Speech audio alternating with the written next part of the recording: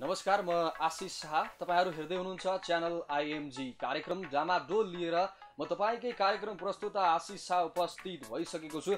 कार्यक्रम डामाडोलमा चाहिँ हामी विभिन्न हास्य व्यङ्ग्य खुराकहरू प्रस्तुत गर्ने गर्छौं, हास्य व्यङ्ग्यात्मक प्रस्तुतिहरू दिने गर्छौं र विभिन्न व्यक्तिहरूको आवाज निकाल्ने गर्छौं। विभिन्न व्यक्तिहरूको स्वरमा चाहिँ हामी तपाईहरुलाई मनोरञ्जन दिने गर्छौं, भनौं हँसाउने गर्छौं। यो थुतुनोबाट चाहिँ विभिन्न आवाजहरू निकाल्ने गर्छौं है।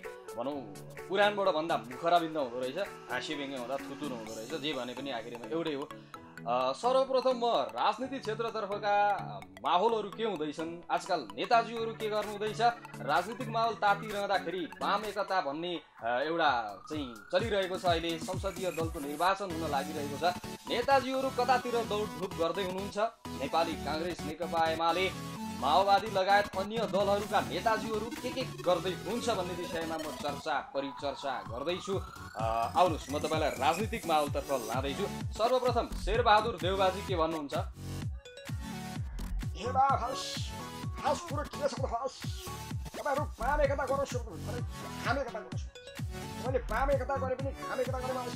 नेपाली कार्यसभामा उच्च स्तरको पार्टी कुनै छैन। तपाईले चित्तो छ भने मलाई सिङ्गल गर्नुहोस्। खेल्नेमा सिङ्गल ग्रुप बनाएर खेल्नेमा छैन।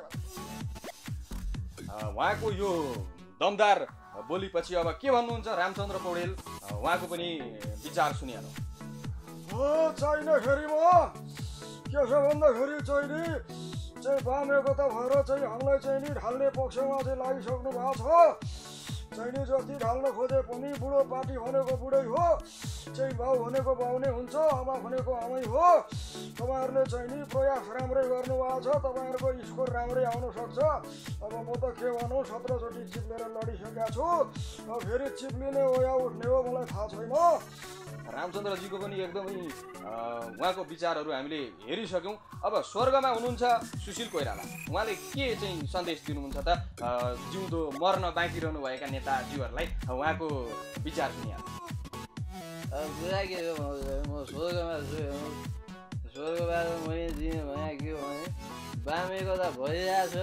अब वाम एकतासँग नजाउनुहोस्, तपाईँहरू कट्टु लाएर लगाउनुहोस्, तपाईँहरू कट्टु लाएर डरो बेटी लाएर लगाउनुहोस्, जनतालाई मन जित्नुहोस्। मैले भन्नु यति हो। अब तपाईँहरू राम्रै गर्नु हुँदैछ होला, पछि आउनुहोस्, यहीँ मजाले बसौँ, चियापान गरौँ स्वर्गमा भन्ने मेरो विचार यति हो। धन्यवाद। अब स्वर्गीय नेताको विचारपछि फेरि स्वर्गीय हुने बाँकी नेता हुनुहुन्छ, धेरै हुनुहुन्छ नेताहरू।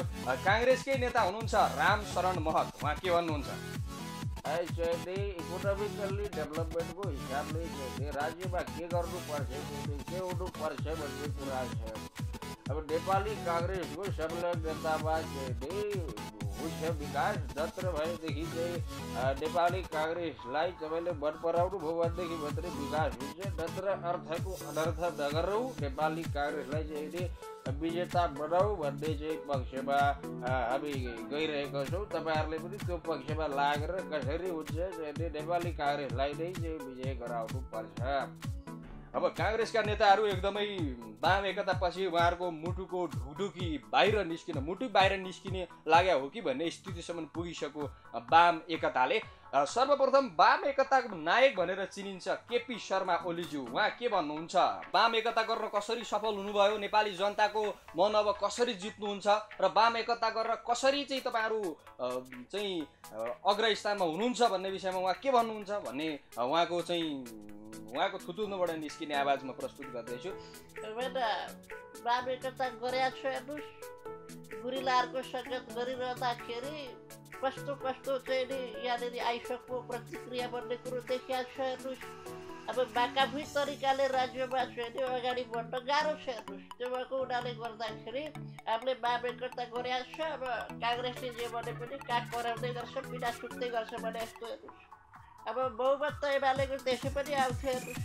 र पनि के छ भन्दा नेपाली जनतालाई राम्रो मार्गतिर लानलाई 2/3 बहुमत पुर्याउनु पर्छ भन्ने हाम्रो जुन धारणा छ, त्यसै अनुरूप हामीले यो काम गरेका छौँ। अब कुनै पनि बाकाफीहरू यसमा नबुझे हुन्छ हेर्नुहोस्।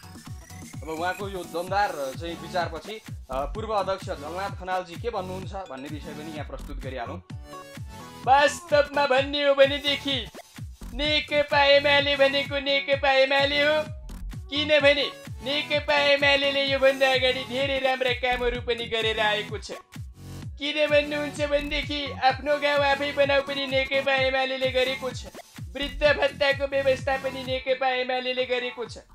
यति भएको हुनाले अबको संसदीय दलको निर्वाचनपछि पनि बहुमत ल्याउने पार्टी भनेको नेकपा एमाले हो। उहाँले पनि आफ्नो पार्टीको चाहिँ चर्चा परिचर्चा गर्दै आफ्नो विचार प्रस्तुत गरिसक्नु भएको छ। नेकपा एमालेकै अर्को नेता हुनुहुन्छ, उहाँ हुनुहुन्छ माधव कुमार नेपाल। माधव कुमार नेपाल के भन्नुहुन्छ? उहाँको आफ्नै वडामा पनि उहाँको पार्टी चिप्लियो। उहाँको पार्टी चिप्लेपछि उहाँको विचार कस्तो छ भन्ने विषय अब सुनौँ। सङ्घर्षको मैदानमा नेकपा एमाले उत्रिएको छ। नेकपा एमाले वाम एकता गराएको छ। वाम एकतापछि नेकपा एमाले पहिलो पार्टी हुनुपर्छ भन्ने हो।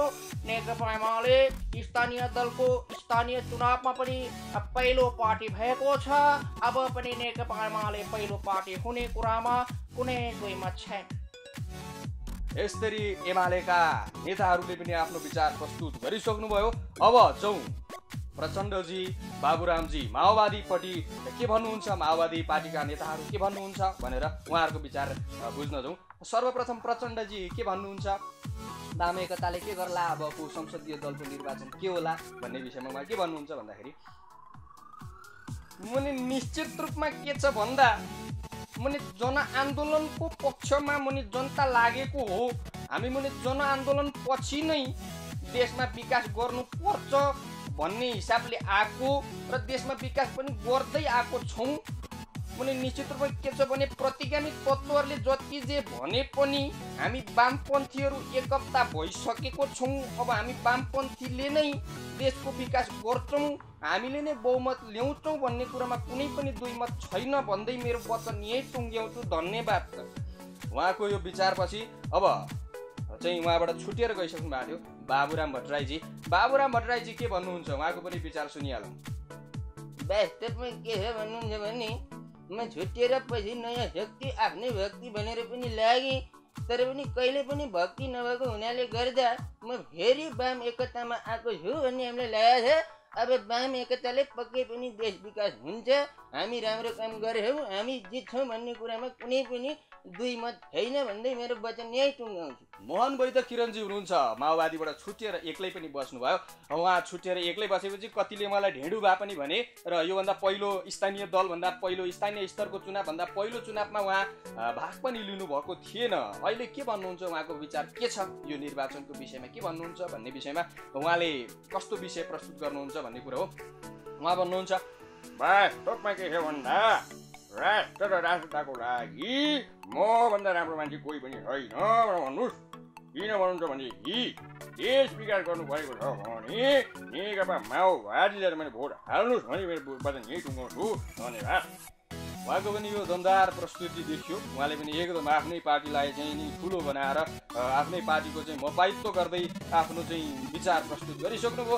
अब त्यस्तै गरेर अर्को नेता हुनुहुन्छ, उहाँ हुनुहुन्छ चित्रबहादुर केसी। चित्रबहादुर केसीजी के भन्नुहुन्छ?